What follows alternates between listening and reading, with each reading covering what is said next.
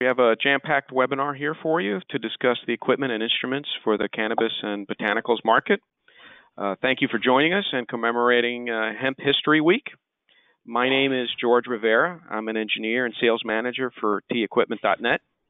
And joining me is Mark Diener, product manager for Jalabo USA. Mark, are you there? Yes. Hello, everyone. Okay. Hi, and Mark will be discussing the extraction distillation processes and how their equipment fits in. We're also happy to welcome from Adam Equipment, Marcia O'Donnell, Regional Sales Manager, and Tim McGinnis, National Sales Manager. Marcia and Tim, are you there? I am. We sure are. Great. They'll be discussing weighing scales and some of their models to consider. Before turning over the presentation to Mark, while we're waiting for any late joiners to the webinar, I had a couple of slides about our company to show you. So our company is about 16 years old. We have become a very large stocking distributor. We really do take to heart the slogan, buy from people, not just the internet. And we have a qualified staff here to help you. And as you can see from this slide, as a national and international distributor, we cover the needs of a wide variety of customer types on the left side. And on the right side gives you some, not all, but some of the products and instruments that we carry. In total, we carry well over 500,000 products. Our company has invested heavily in making the website a great resource. On the left side here, you can see the filtering capability by specifications to narrow down your search. And on the right side is a screenshot of an internal portal that we have for better customer service. We're constantly enhancing our website and internal systems to provide a better experience for our customers. That just covers what I wanted to give. And Mark, let me transfer the control over to you. Okay.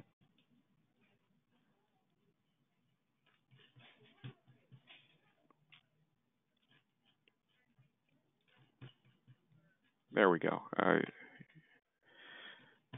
It should, yeah, we see your slides there. Okay. Yep. All right. Okay. Thank you for inviting me to participate in this, George. I'm Mark Diener, the product manager with Jalabo USA. We manufacture liquid temperature control units, and I would like to focus on the use of our products for the cannabis extraction workflows. Just a little bit about our company. We are a German family-owned company. Last year, we celebrated our 50th anniversary. And this year, Jalabo USA is celebrating its 25th anniversary. So we provide liquid temperature control solutions. The fun way we like to say it or put it is we heat things up and cool them down, always through a fluid. Our product portfolio ranges with the capability that is of -95 to 350 degrees Celsius, with a maximum of 29 kilowatts of cooling power and up to 36 kilowatts of heating power. So for today's topic in the cannabis workflow, I'd like to focus and walk us through the extraction processes, in particular the three main ones that are on the market, supercritical CO2, ethanol, and liquefied hydrocarbon. Then move on to a small discussion on winterization. And then subsequent to that, if you winterize, everything's in ethanol, so then you need to evaporate. So we'll touch on rotary evaporation, and then also a centrifugal evaporator. And then finally, for isolation to both either the extract THC or CBD components, that is accomplished by vacuum distillation. So let's dive into supercritical CO2 extraction. This slide gives a diagram of a single-pass generic CO2 extractor system. And in this system, they require a recirculating chiller of a certain capacity, depending on the size, to cool the CO2 supply prior to it entering the pump where it goes into this supercritical or subcritical phase. Most systems on the market now are closed loop, so after the extraction cell and the extract comes out, there is a low pressure zone that enables the CO2 to go back into its gaseous state. That particular phase change has a cooling effect, and therefore there's another zone that is jacketed that would require a warmer temperature from a circulator to remove that cooling effect. And then the CO2 is recycled through the system. So TCUs for supercritical fluid extraction can consist of a recirculating chiller or a heating circulator or a recirculating chiller that has some heating capability. And the temperatures required for these systems are not extreme. They're generally at 40 degrees or lower. But one thing to keep in mind is that depending on the size of the extraction system, the flow rate for the fluid on the chiller can be crucial. Some systems on the market today actually have two different flow requirements for the different sections of the apparatus. So be sure to pay attention to the chiller flow requirements when you are looking at recirculating chillers. Typical fluids used for these systems are either water or water glycol. The benefit for water glycol is you don't have to worry about algal growth or any bacterial growth in the system. What we're seeing in the marketplace is, as it has matured, particularly in states that have been legalized for a period of time, everybody's going to larger and larger. They want to have larger throughput and more capacity. And so that means that they need to have circulators with higher cooling power. In fact, some manufacturers have discontinued selling their small CO2 systems that they entered into the marketplace years ago. But as we move to larger systems, what does this mean? You're going to have systems then with chiller requirements of 5, 10 kilowatt or even more cooling power. And from a facility perspective, that means that you will need to have a site with three-phase power. So in our portfolio, we have a range of recirculating chillers. The F-Series are our basic models. We have 3 systems up to a kilowatt of cooling power at 20 degrees C. And then a more sophisticated model line with 22 models all the way up to 20 kilowatts of cooling power. These can be air-cooled or water-cooled, and we can also equip these with heating options for extended temperature ranges. So see, these are some of the solutions that we have for supercritical fluid extraction systems. Okay, moving on to ethanol extraction. There are a wide variety of methods and scale in the marketplace. Nothing standardized. It's kind of like the Wild Wild West as far as ethanol extraction is concerned. For today's discussion, we'll focus on jacketed vessel methodologies, whether that be a reactor or a holding tank or something. But the temperature control is enabled by the use of double-walled vessels. So the temperature control unit circulates a fluid to the jacket on the vessel, affecting the temperature for the extraction process. So in this methodology, ethanol is added to the vessel and pre-chilled, usually less than 0 degrees Celsius. Plant material added for a period of time, either removed or filtered to isolate the ethanol extract. The big benefit of cold temperature ethanol extraction is that it eliminates the need for winterization. So that can eliminate an extra step in the process for isolating a cannabis extract, reducing the time to getting that extract. And what we're seeing in the industry are requests for minus 40 degrees C or even lower as the marketplace matures. Typically, temperature control fluids used for this are either ethanol, glycol water, or silicone oils. Some things to keep in mind, though, is that, if you want to go to minus 40 or lower, you won't be able to utilize glycol water because it'll pretty much freeze. The use of ethanol in some systems, just check with the TCU manufacturer because some units cannot utilize ethanol. Silicone oils are nice to use because they have a wide temperature range and have very good viscosity for pumping. So let's expand upon the ethanol extraction a little bit and review an example. Let's say you have a 20-liter vessel that you want to conduct ethanol extraction in at a target temperature at minus 40 degrees C. So if you look at our portfolio, you might focus on this particular model, the FP40HL. From a specification perspective, it has a nice temperature range of -40 to 200 degrees C, and it supplies 680 watts cooling power at 20.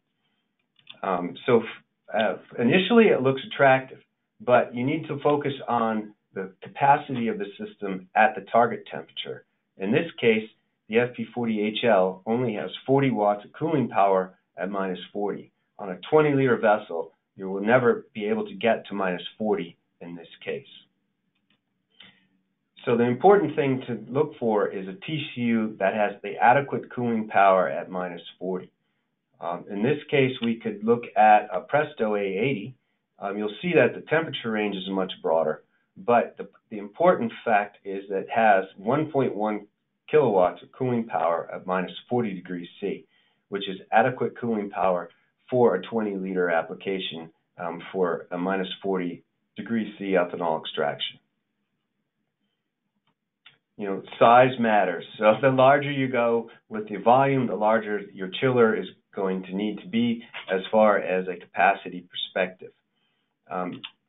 If you are currently working with a 10-liter system and you want to scale up to a 50 or 100-liter system, the chiller that you have on a 10-liter system is just not going to be adequate on the larger applications. So some things to avoid is to look beyond the operating range. What does it mean? On the prior slide example, right? If you want to extract at -40, don't choose a circulator that just has a low temperature limit of -40. The reason being is that when chillers are spec'd, their cooling power is rated at 20 degrees C, and they usually give a total operating range. But given the fact that refrigeration systems, as they drop in temperature, the cooling power lowers. So you need to look at systems that have adequate power at the desired operating range. Okay, moving on now to liquefied hydrocarbon extraction.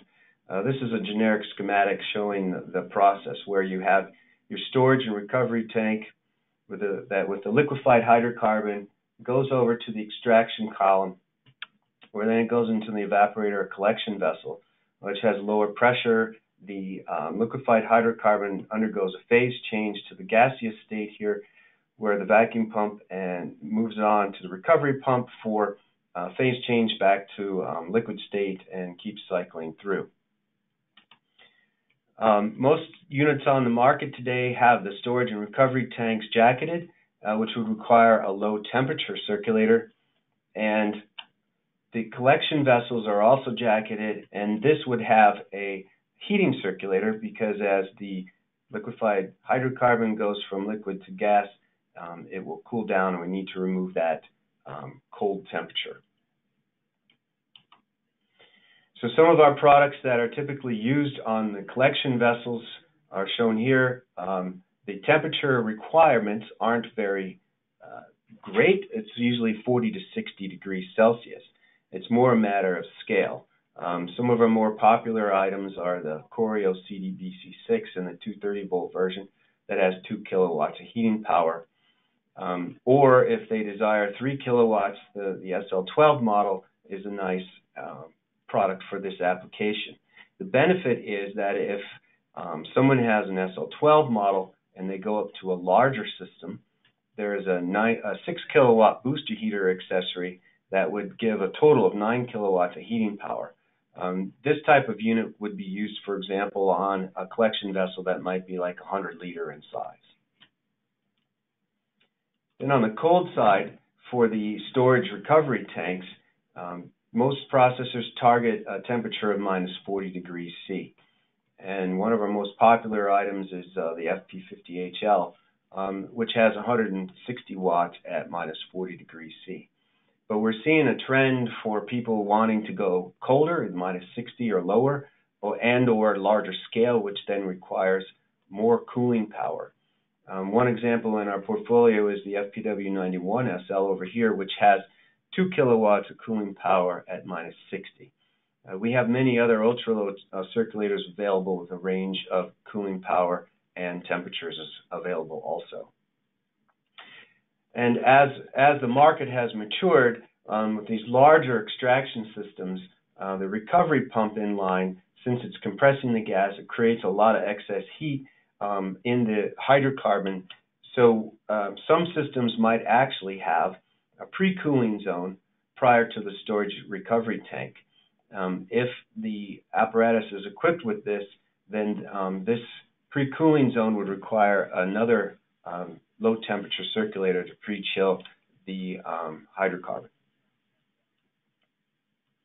So once you have your extraction performed, if you have undesirables in the extract that you want to remove, winterization is required, where a concentrated solution of the extract in ethanol is chilled, which then precipitates the unwanted plant materials, and then those are removed via filtration. Typically, this is done in jacketed vessels or other devices like that, where the solution is then cooled to -20 or lower before the filtration is done. The vessel size is going to determine the circulator size. So here I've shown just some systems that could be used in this application. The CD600F, for example, is a nice benchtop unit that has 220 watts of cooling power at -20. Now, this would be suitable for a small winterization operation, maybe up to like 5 liters in size. And then we have a range of systems with increasing capacity at even lower temperatures that can facilitate the winterization process. Okay, once you winterize and filter, everything's in ethanol, and then that needs to be removed. By far the most popular method is using a rotary evaporator. One thing in the market is that cannabis users desire condenser temperature below 20 degrees Celsius. That's so that they can utilize a temperature in the bath tank where the ethanol solution, the extract is below 60 degrees C. They want to minimize the heat exposure of the extract to minimize any thermal degradation. So for benchtop systems that can accommodate up to a 5-liter flask, we have some models that are good for benchtop rotovaps, and shown here is the F1000 system, which has a kilowatt of cooling power at 20. But if people that are processing more material per day or per batch will want to go to a larger rotovap. In the case of a 20-liter system, our FL4003 chiller is ideal for this, as it has 1.5 kilowatts at -10.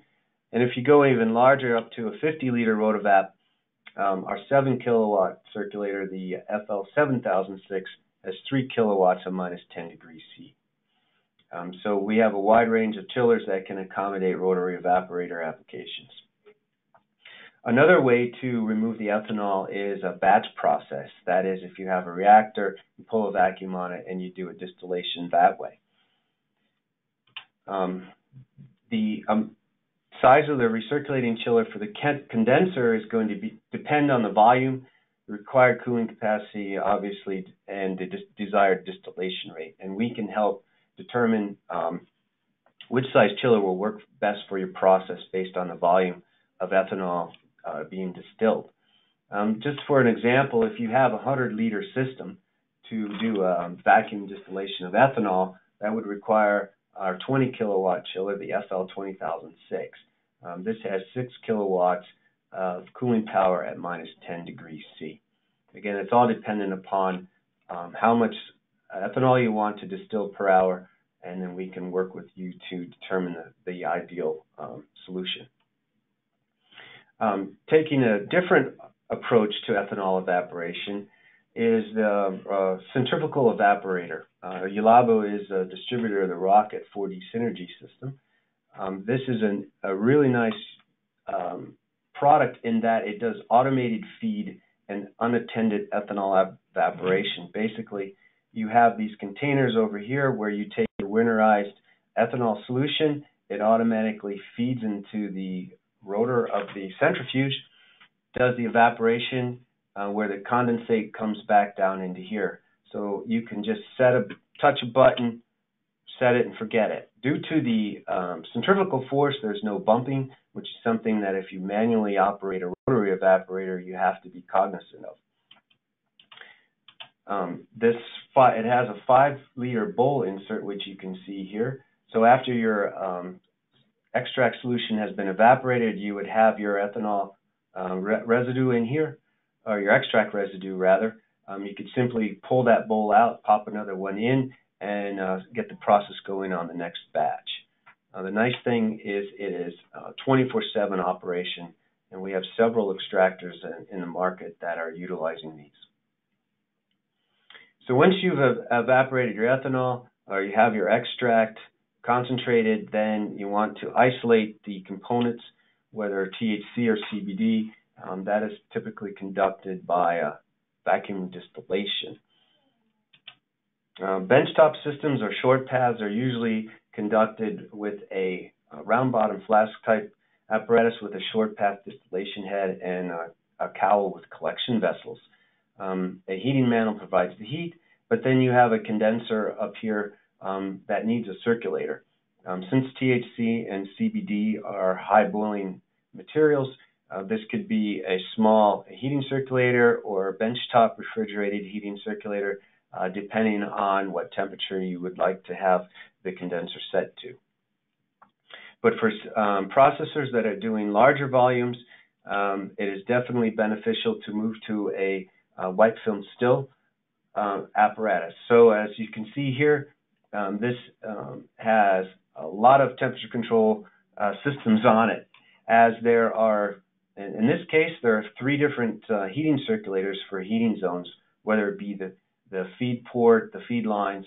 Obviously, the distillation jacket needs to be heated, and then 2 refrigerated heating circulators. One would be for cooling the condenser inside the still, and then maybe another one for a vapor trap prior to the diffusion pump. The benefit of a white film still is that they can be continuous and very highly reproducible after you optimize your conditions. Depending on the size of the white film still, there could be fewer or more temperature control units that are needed to heat or cool the various components. So just to give you a little bit of a summary, the supercritical fluid carbon dioxide, ethanol, and liquefied hydrocarbon extraction processes all utilize liquid temperature control in some manner, whether it's heating, or heating and cooling in the different zones. If you need to do winterization, then in ethanol, then the cooling is required for that. And then obviously, since the winterization involves a solution of ethanol, we need to do a distillation, which then also requires recirculating chillers for the condensers. And then finally, after that ethanol has been removed, we have the extract. Then high vacuum distillation is conducted to isolate the components for the final product. Isolation, whether it's CBD or THC. So just like to give you a little background on Yulaba product support. All of our systems include a 2-year or 10,000-hour return to factory warranty to our facility in Allentown, Pennsylvania. We have live service technicians on the phone every day until 5 o'clock Eastern time, so you won't get somebody in another country answering your phone call. We do offer extended warranties at the time of purchase for 1 or 2 additional years, in addition to service contracts with on-site options. Given the regulations for the industry in certain states that require NLTL marking, either in the U.S. or Canada, we can have NRTL products, marked products for an additional cost. So some things to keep in mind about liquid temperature control in the extraction process is to properly size the TCU. I mean, you want to be able to have reproducible, consistent results. You know, time is money, and if your TCU goes down, that hurts your throughput and your revenue at the end of the day. So purchasing from a notable reliable TCU manufacturer that can provide both pre-sale consultation and, more importantly, post-sale services and support is very crucial for your operation. And some things to keep in mind if you're looking around for a new temperature control unit is size matters. If you have some of this information ahead of time, it will greatly facilitate us to help you determine what product you need. What temperature range do you need? What cooling and or heating capacity is required at that particular temperature? So with T Equipment and Ulabo, please contact T Equipment for any of your liquid temperature control needs. We will work together with you. George and his team are very good at pulling me in regarding working on capacity or time to temperature calculations so that we can size the proper unit for your particular workflow. So thank you for your attention, and I'd be happy to take any questions. If there's any questions, just put them in the chat window. There's one already that had happened earlier. Mark, you talked about water-cooled and air-cooled units. So does that mean you use tap water for the water-cooled? Yeah, some systems have refrigeration systems that use tap water or facility, like if there's a whole facility chilling system, then that would reject the heat from the refrigeration system. Just my own question is, what's the benefit of those types of water-cooled units over the air-cooled? Well, if you have, let's say, for example, if you had a 20 kilowatt chiller, that is, if you had an air-cooled system, that is going to put out probably over 30 kilowatts of heat into the room.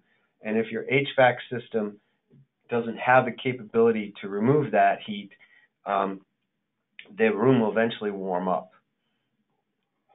So a water-cooled system, you don't have that heat rejection into the atmosphere inside the room where the TCU is located. Okay, thanks for the explanation. One other question. So what should operators look out for when using the TCU for a cold application? Yeah, depending on which bath fluid is used, I would recommend monitoring water content. If you are in an area of the country that is humid, atmospheric moisture can condense into the fluid at subambient conditions. If you're using ethanol or water glycol, periodic monitoring of the contents via hydrometer can tell you, oh, I'm increasing my water content. In systems that are using silicone fluids, silicone, oil, and water aren't miscible, and the water will freeze on the condensation coils, or you might see cloudiness in a jacketed system if it's glass. So then you'd need to warm up the unit and remove the water, as it will. It's more dense than silicone oil and settle in the bottom. So my own question is, so you mentioned ethanol, silicone oil, and I guess ethylene glycol water mixture. Is there anything else that people use in terms of fluids? For some heating applications, heating-only systems, they might utilize a hydrocarbon-based heat transfer fluid. The only thing that I would recommend is, if they are looking into doing that, please consult with us first from two perspectives. One, we need to make sure the TCU you're using has components that are compatible from a materials compatibility perspective. And secondly, we need to look at the viscosity and flash point of the fluid to make sure that, one, our pumps can move the fluid through the system okay from a viscosity perspective, and two, that the flash point is well enough above the desired temperature. All right, Mark, thank you so much for the presentation. That's all the questions so far that we have. Just stay on in case there's some more that come later at the end. Marcia, I'm going to unmute you and give you control. Thanks, Mark. And thank you, George. Appreciate everybody being here today. I just want to give you a little bit of background on Atom Equipment. Atom Equipment was actually founded in 1972 in the UK. Hey, Marcia, do you have your? I'm just having trouble seeing your slides.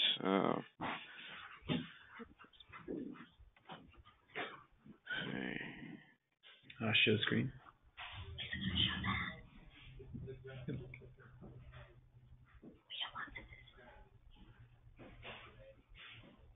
There we go. Just change the where it says display settings.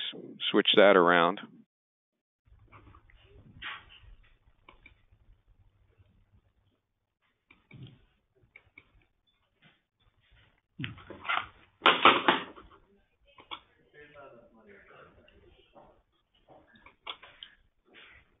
There we go. Is that better? Here you go. Yeah, Awesome. you're good. I'm going to mute myself now. Thanks. Okay. Apologies for that, folks. So, as I was saying, Atom Equipment actually started in 1972, a couple of guys in the UK, and have done so well that they brought their company international, and about 20 years we have been here in the United States, and we have done so well. We actually, within the last 3.5 years, bought a large plot of land and actually built what is our U.S. North America headquarters. And it also has about a 35,000 square foot distribution center. So everything is actually shipped from Oxford, Connecticut. If you need to talk to someone, as Mark was alluding, you are going to be calling the United States. You're actually going to be calling Oxford, Connecticut, and you're going to get a live person. And the whole crux of that is just kind of built on our philosophy, which is to supply reliable, top quality balances and scales that offer the best value, a very sharp pencil for the product that you're actually getting. To put it out there, Atom wasn't the top of the heap. We weren't the bottom. We were kind of middle of the road, nice, solid, and that has changed with time. We are up there with the big guys now, and yet we are staying true to the fact, because we are manufacturers, that we are going to give you a product that is great in value. So, as I mentioned, it's actually supported by an excellent after-sales service, fully assisting our customers in every way. Our philosophy here in the home office is just this. The cash drawer, when it shuts and the ink dries on the contract, the sale is not over. We are there long after that. Worldwide support, we are actually located, we have 6 locations in 5 different continents. And again, Oxford, Connecticut is the place to be if you need something in North America. So that being said, so you need a balance. What balance and scale, people kind of use the words interchangeably, and for those purposes, that's what we're going to do today. But a scale actually does something totally different than what a balance does. A scale, for instance, is actually going to measure weight, where a balance is going to actually measure mass. There's a spring inside of the unit that would actually determine the force. And if you go back to a scale, at least when I was a child, we had 2 sides, and you would actually put something on one side of the platform, something on the other side of the pan, until they balanced it out to see what it actually weighed. So that really is what a scale was. And I'm not going to actually go through this, but this is something that I can print off and send to George, and he can get them out to the attendees. These are some questions that you're going to want to ask yourself when you are going to be weighing something, in this case, the cannabis. How precise does it have to be? Are you sending it off to a lab where it's going to be medically used? Is it going to be used in a retail environment? Is the weight specific enough so I need a draft shield? And when you see the item that we're featuring today, which is our NTAP approved, legal for trade, scale balance, it actually comes with a plastic shield, so air does not actually change the measurement. Key terminology, you're going to hear this regardless of what capacity you're in. Retail, a grower, in the lab, histology. These are actually key definitions and terms that are used throughout what we have found in the balance and the scale industry, and that's capacity. Really simple, the maximum weight that the balance can weigh. The readability is actually the most accurate, the most precise reading that you can see on the screen. And then weighing units, they weigh in all various things, as we know, ounces, grams, pounds, carat weights, if you're talking for the jewelry industry. This is a scale that's also popular there. But for the purposes of our conversation, cannabis is weighed in ounces. And then the important pan size of the platform, ours are stainless steel. That's the size of the weighing area. And why that is important is just because of the fact you usually need a pan that's going to aptly hold what you're actually weighing. Applications in science, if this is going to be for a lab environment as the end user, for example, SmithKline Glaxo, they're using it for high precision for medical cannabis that's going to be used with cancer patients as part of a treatment plan. You're going to need high precision. These typical users are going to be science, chemists, biologists, lab technicians, researchers. And there you're going to want to stay with common products that are very analytical or precision. They're going to read to 1 decimal point. They're going to read to 1 milligram, 10 milligrams, or 1/10 of a gram. Again, these are probably things that are going to be eventually regulated by the FDA. So these users are chemicals, drugs, food ingredients. This is a scale that, because it's legal for trade, is also very popular in the spice and in the food industry. But it's always going to be, whenever you get research, material, properties, documents, you hear those words, you're going to want to be precise. And applications in research are going to weigh small amounts, high precision. Common products are going to be precision balances, like our Dune, our Nimbus, because of the fact that they're going to come up with a measurement that's going to be 1 milligram, 10 milligrams, 1/10 of a gram. It's ideal for measuring chemicals to learn characteristics of materials and reactions. And think about what a material is actually weighed in, for instance. Because there is a tear feature that always zeroes a balance out, you can have a liquid. We are not just, we're not limiting ourselves to weighing the cannabis plant or the buds, for instance. You can, once it's extracted and once it's done everything that Mark has talked about, you can weigh it in liquid form, in powder form, which is really important. And at this point, we're going to talk about some weights and measurement requirements. And Tim is the expert on this, so we're going to slide it over to Tim. Thank you, Marsha. Appreciate that. Yeah, so regulations, I get the fun topic, right? I'm hopefully not going to bore you too much to death about the regs. I think one thing we did want to point out about it, though, is that in this industry, I think everyone's aware it's very highly regulated, especially since it's new. It probably will continue to be highly regulated. This is just one example of one state's regulation of, what are there now, 29 that allow medicinal, recreational cannabis. So it gives you an idea as to the scope of what they're asking. So it's very important when you pick out a balance that you're picking out the right one that fits in, meets the regulations, so that if you do get audited, you don't get shut down, quite frankly.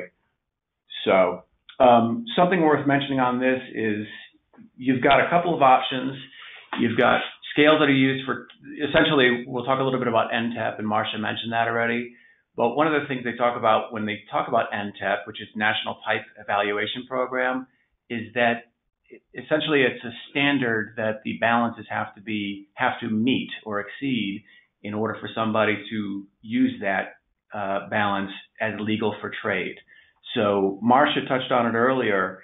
We have all kinds of balances as a company. We have analytical balances, which are used in the lab type settings, where they're measuring very minute measurements.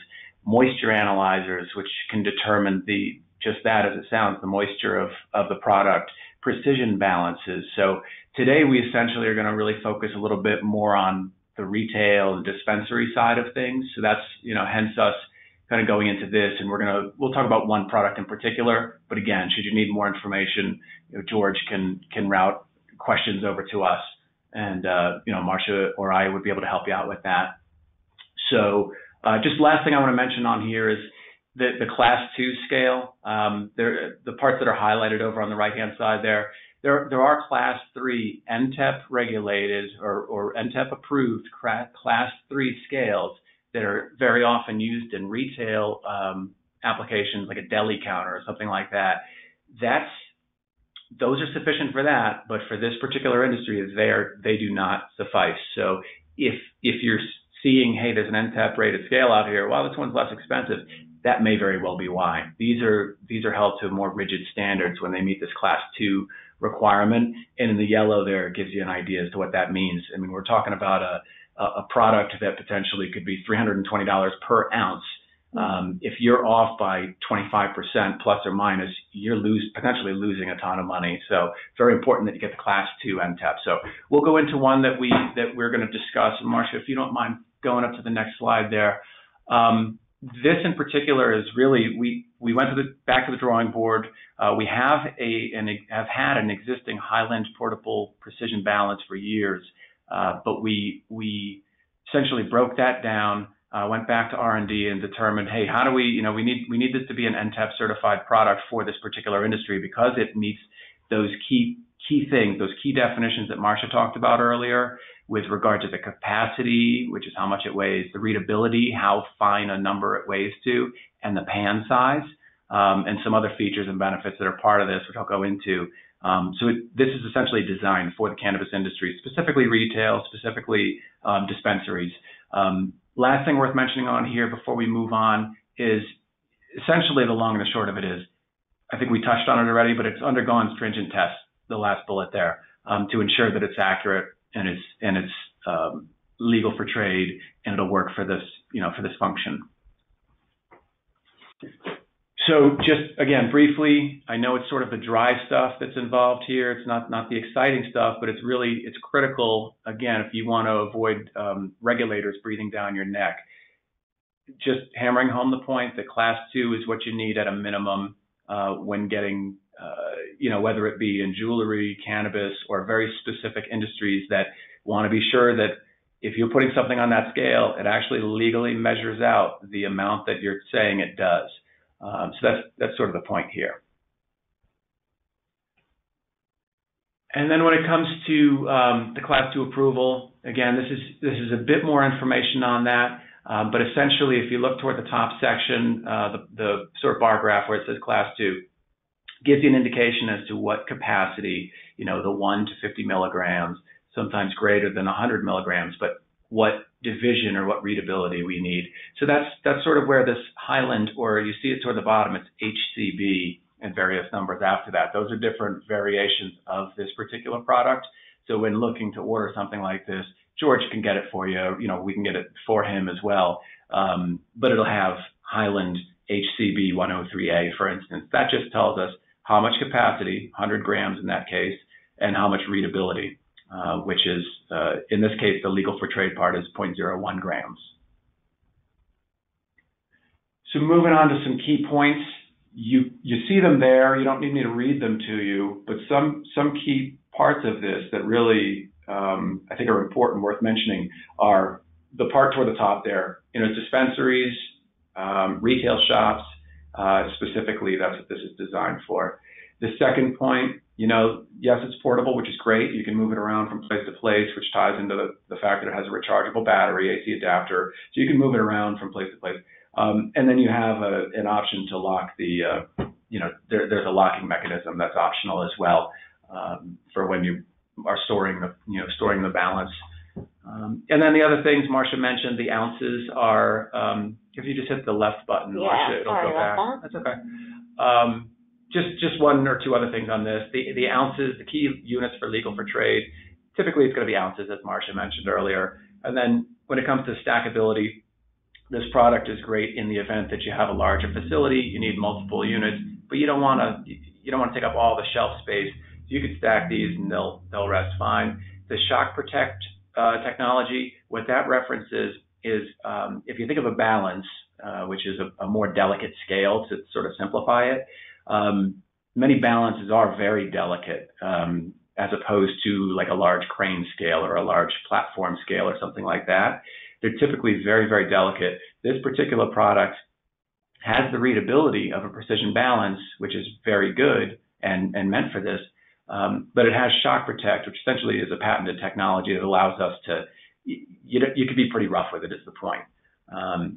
That's pretty much it. Competitively priced, of course, as all of our products are through T Equipment, and the warranties come with it as well.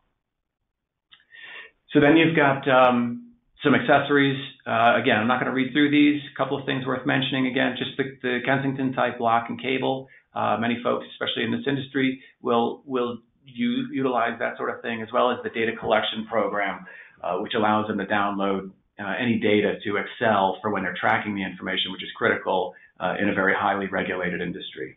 So the others are obviously available as well.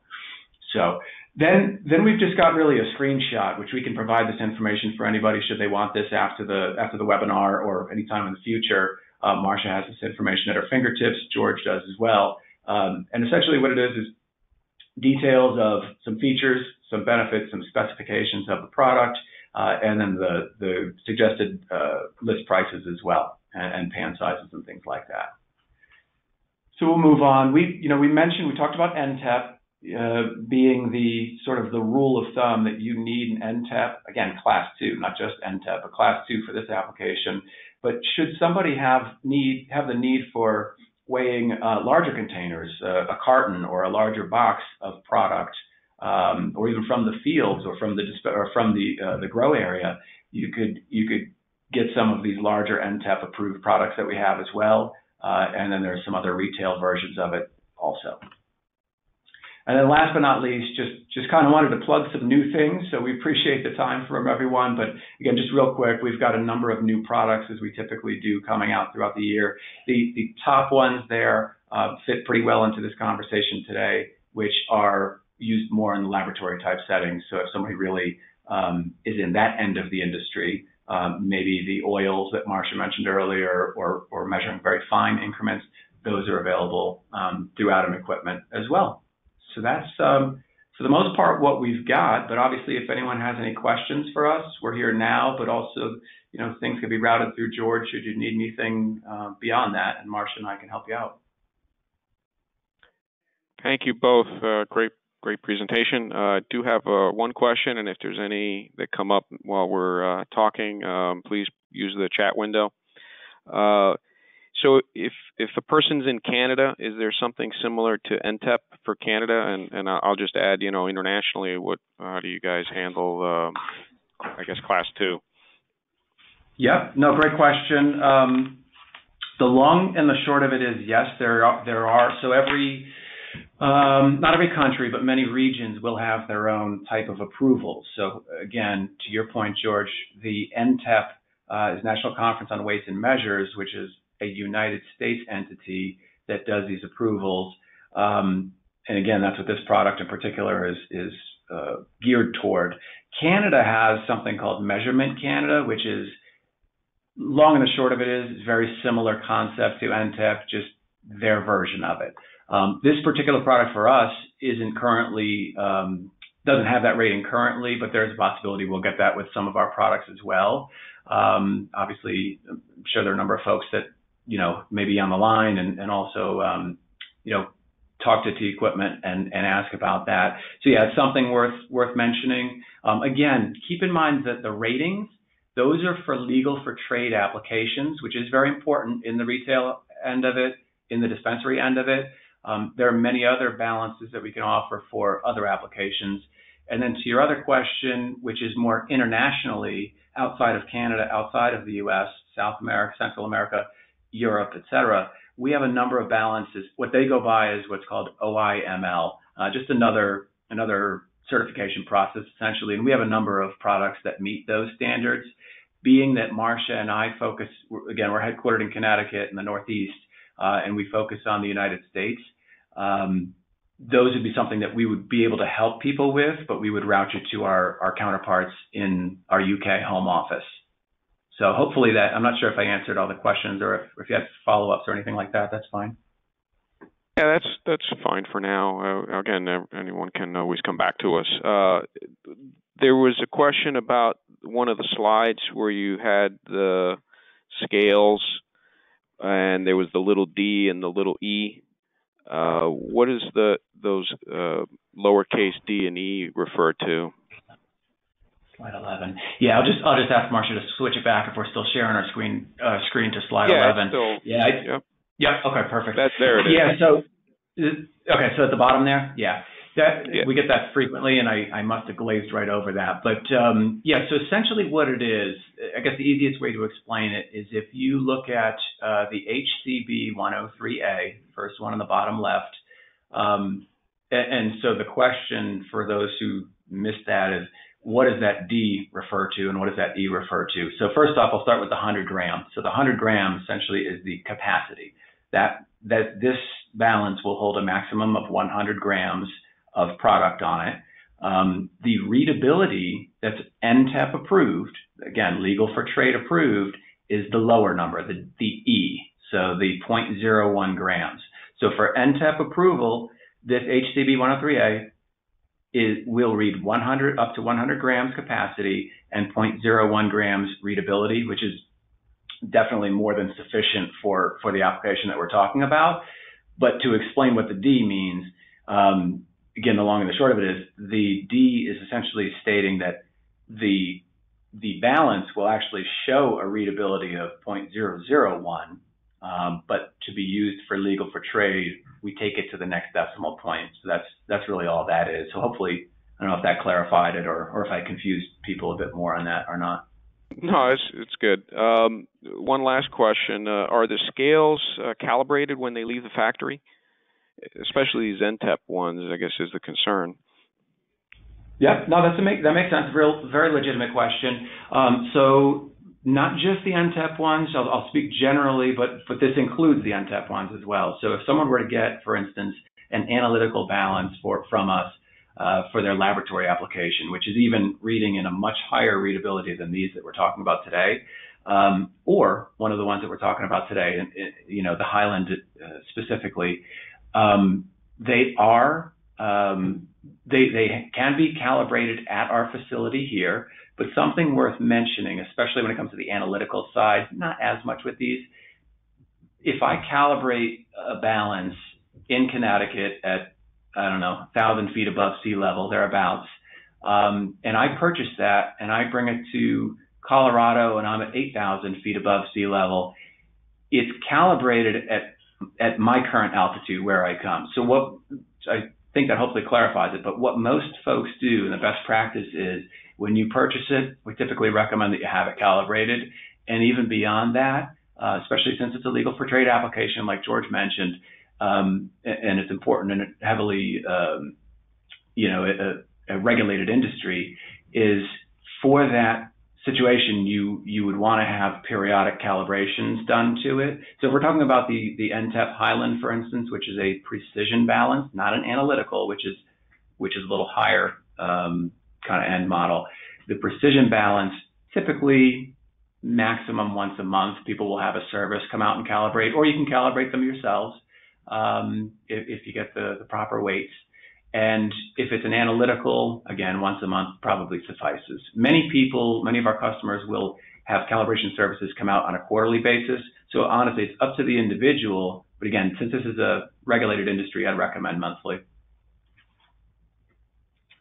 Tim, Marcia, thank you. I was going to run through a few slides talking about some other instruments. I wasn't going to go into a great detail, but they're all related instruments. The first one that I was going to talk about was a portable moisture meter, but I just wanted you guys to touch briefly that you can measure moisture using a scale. I think you mentioned it in your talk, Tim. Can you just explain what that is, and then I'll explain how a portable meter would work? Yeah, definitely, George. Yeah, and yep, I did mention it. Again, we have a number of balances scales. This particular one, I think you were talking about a moisture meter. For us at Atom Equipment, it's a moisture analyzer. So essentially, in order to detect or to determine moisture from any, say, farm product, agricultural product, people a lot of times need to determine that. Sometimes it's used in the food industry to determine the moisture content in cheeses and things like that. The old-fashioned way to do it was literally to have the product in an oven for a prescribed amount of time, to dry it out, to dehydrate it, take a measurement prior to drying it out, a weight of it, put it in the oven, which is a very time-consuming process, dehydrates, then remeasure it or reweigh it to determine the moisture content just through some math equations. The moisture analyzer that I was referring to earlier is a product that we have that sells very well for this reason, because it speeds up the process exponentially. You could put say a bud of cannabis inside the moisture analyzer, set it to the prescribed time settings, and do exactly what I said regarding the oven. Determine it does the weighing for it right on the scale, large screen, very easy to read. And then once it dries or once it dehydrates, it'll do another measurement, and you've got your numbers right in front of you. So it's sort of a shortcut for determining the moisture. So that's sort of our end of it. But I know, George, you have other products as well, so have at it. Yeah, that's the lead into